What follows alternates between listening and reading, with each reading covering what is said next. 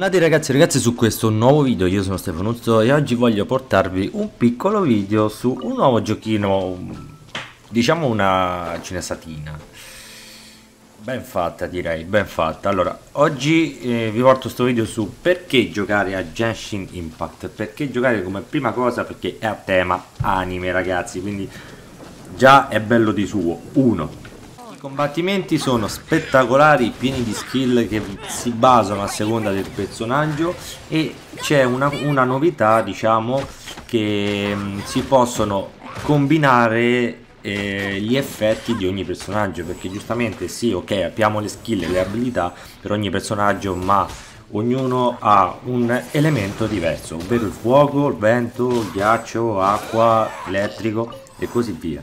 Altra cosa importante è la mappa. La mappa, una cosa molto buona che hanno messo, che si possono pingare i punti dove magari possiamo trovare o del cibo, degli animali in cui si può cacciare, ebbene sì, si può anche cacciare, zone in cui si può minare, zone in cui magari c'è un boss, un nemico particolare. Possiamo mettere fino a 900 e passa ping, un 99, comunque è un numero talmente alto che ti bastano e ti avanzano.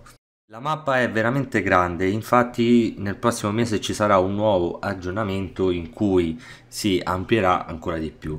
Per quanto riguarda invece la modalità coop, si può liberamente girare per tutta la mappa come si vuole.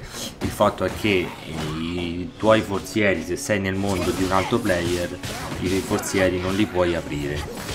Giustamente non sono i tuoi forzieri, cioè a chi piace questa cosa e a chi non piace. Non toccate i miei cazzo di forzieri, sono miei, la mia roba è mia. Sempre per quanto riguarda la modalità coop, possiamo anche fare delle missioni, delle piccole quest. Piccole missioni sono i domini dove dobbiamo ammazzare tot nemici, c'è la ricompensa e il gioco è fatto. A mio parere è ben fatto perché si può livellare bene e si possono anche prendere delle buone ricompense, ragazzi, che servono sempre per salire di livello. In giro per tutta la mappa potremmo trovare e scalare qualsiasi cosa, tra, non lo so, animali che uccideremo, della carne, si può anche cucinare, quindi troveremo delle patate, non so, del grano, della lattuga e tutte le cose che servono giustamente per cucinare, perché il cibo vi servirà per risanare la salute dei vostri PG. Niente ragazzi, per oggi finisce qui perché vi ho dato, diciamo, un piccolo assaggio su Genshin Impact.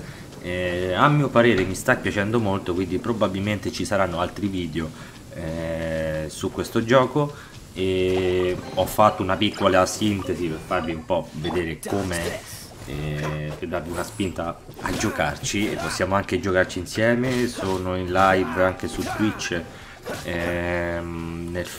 sicuramente nel fine settimana, occasionalmente dentro la settimana alla sera dopo cena. Questo è il gioco. Man mano che andremo avanti vi farò altri video in cui vi spiegherò nel dettaglio combattimenti, come livellare, come cercare le cose, la mappa e tutto il resto, ragazzi. Come sempre vi ricordo di lasciare un pollicione, di commentare e di condividere il video. Se non l'avete fatto ancora, iscrivetevi nel mio canale e noi ragazzi ci vediamo alla prossima.